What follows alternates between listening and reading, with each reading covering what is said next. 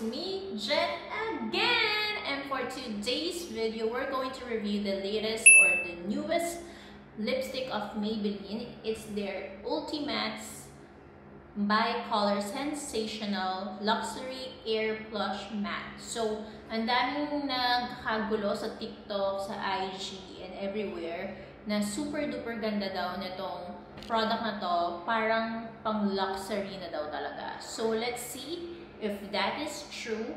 Mag-review na tayo mga sis. So, let's begin. Etong lipstick na to, it costs 299 pesos each and it has 10 shades. Yes, 10 shades siya. Gustuhin ko mabilin lahat. Hindi pa afford. So, kita yung si Hearty, ayan. Nasa floor kasi ako nitong studio. Wow, studio. Hindi ko pa siya na, alam yun na, nade-decorationan or nade-designan. Kaya, wait lang kayo doon. Gagawa natin yan ng paraan. But anyways, 4 shades lang yung nabili ko. But, I made sure na meron ako ng mga bawat parang range ng shades nila. Okay? So, let's start with the swatching. Let's start with the, muna pala, yung packaging niya. Ganyan yung package niya. So, 4 lang yung binili ko. I have the more blush, and then more buff, and then I have more scarlet, and last is more almond. So, yan yung mga binili ko. And ganun lang, normal na packaging lang. Walang masyadong ganap ang Maybelline. Ayan. Matte siya. Super cool, oh. May parang, anong tawag sa kanya? Parang ganyan. Nag-fade. So, it looks like this. Matte yung texture ng kanyang packaging. And when you open it, oh my God! Ganyan siya. Ganyan kadami po siya. Amoy lipstick lang siya. So, this is more almond. Then, open ko lang yung iba. Wait lang. Okay, so this is more scarlet. So, ito yung reddish shade na kinuha ko. Then, let's open it. And it's like that. Super red. And then, dahan-dahan, we have the more buff. Ito naman yung may pagka-nude yung kinuha ko. Then, ganyan siya. Then, last that I have, yung medyo may pagka-pinkish. Nude pink is more blush. Ayan. So, let's watch na. So, this is more blush.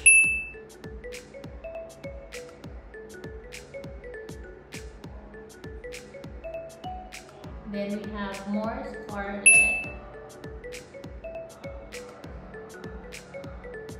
Then we have more buff.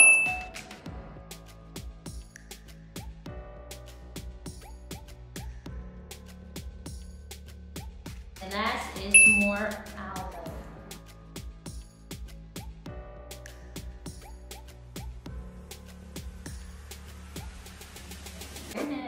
So, ayan yung swatches niya sa aking arm. For the texture, it's a bit, matte siya, soft matte. And it's blendable, so you can use it as a blush also ata. Oh. See? So anyways, let's proceed sa lip swatching.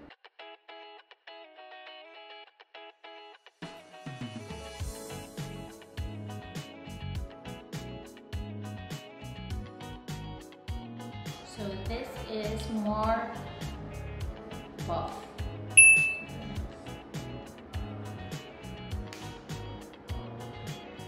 Then let's try more almond.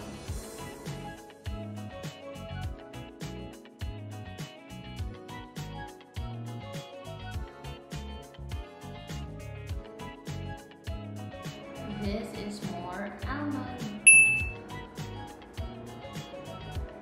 Then we'll try more blush.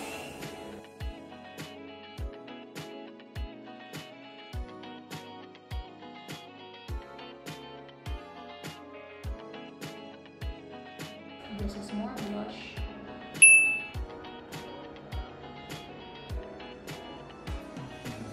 And last, we'll try more scarlet.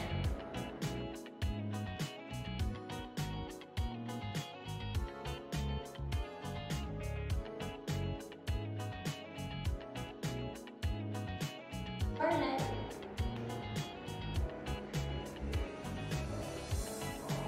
So mga sis, tapos na yung 4 shades. Sayang, I really want na ituloy talaga na 10 shades siya. Kaso nga lang, medyo maharly ka na sa akin if bibigyan ko yung buong shades. But anyways, makikita ko na naman yung parang quality niya dito sa 4 shades na to. Shade range wise, super nice niya dito sa 10 shades. Kahit 4 lang yung nabili ko, nakita ko na hindi siya yung parang pare-parehas lang yung kulay. Look at this one. Kala mo parang same lang sila ng nude, no? This is very, mas light na nude. This one is meron may pagka-brownish pa siya talaga. So, hindi siya yung parang dikit na dikit yung shade range. Kaya parang sulit siya kung bibili mo talaga ng lahat. Okay, kung may budget ka lang, why not? Bilhin mo lahat. Kasi ako, kung may budget lang ako, bibilin ko talaga lahat. Kaso nga lang, ang afford ko pa lang ngayon is 4. So, ito yung best 4 na napili ko. And I super love the color and the shades talaga.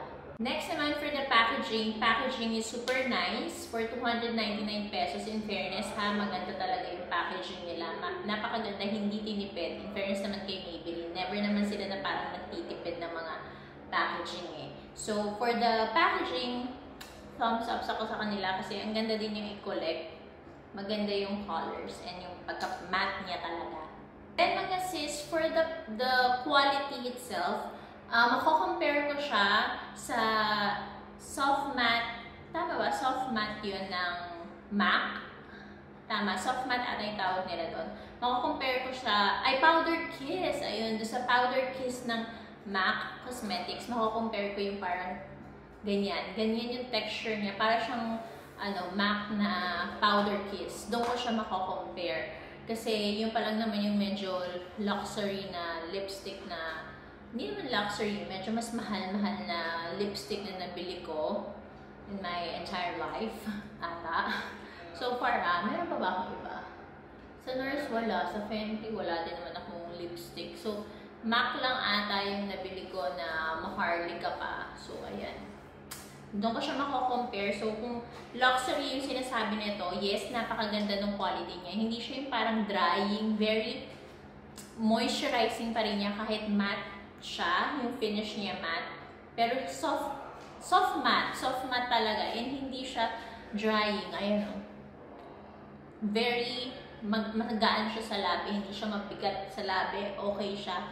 Super duper nice ng quality for 299 pesos. So, kung pipili ka, magmamak ka ba o ito for sure ang bibili ko kasi mas mura and ang ganda ng quality mga sis, promise. So, 6.6 na bukas, bili na kayo, promise. Ang ganda nito, sulit nito. Pag binili nyo, very sulit, magagamit nyo talaga. So, kung gusto mo mag-aura-arahan like this, magpula ka. Kung gusto mo ng mga nude, magganto ka. Ang ganda ng mga nude shades nila. So, you try it mga sis. Super sulit dahil it's only for 299 pesos. So, ito na nga nagtatapos ang ating review for this Maybelline Luxury Chervalu Ultimate. Ano ba? Ang haba kasi hindi ko na malaman yung title. Basta itong makeup na to. Doon nagtatapos ang ating pag-review. And if tanong nyo kung mara-recommend ko ba siya for the 6.6 sale, yes, I super recommend this mga sis. Bili na kayo. Bili kayo mga 2, 3, 4, 5, 6, 7, 8, 10. 10 nyo na kung may budget kayo. Pero kung katulad nyo ako na nagtitipid at wala masyadong budget at gusto din matry ang iba pang makeup, so 2, 3, 4 lang kayo. O kaya 5 or 6 hanggang papunta na ng 10 talaga. Tsaka nyo na lang bilhin pag sa next sweldo. O diba? So, ayun lang mga sis. I hope nagustuhan nyo itong review ko dito sa kanilang Maybelline. Babasahin ko na nga. Para hindi naman ako nakakahiyang vlogger, no? Saan ba yun? Dito sa Maybelline Ultimate Bicolor Sensational Luxury Air Plush Matte Lipstick. Ang haba naman kasi. Maybelline. So, Air Plush Matte. Yun ang pinaka shortcut na lang. And then it says here, better than luxury, which is totoo naman. Maganda siya kasi mura, tapos maganda pa talaga. Airlight lang din siya. Super nice. So, ayan. Super love it.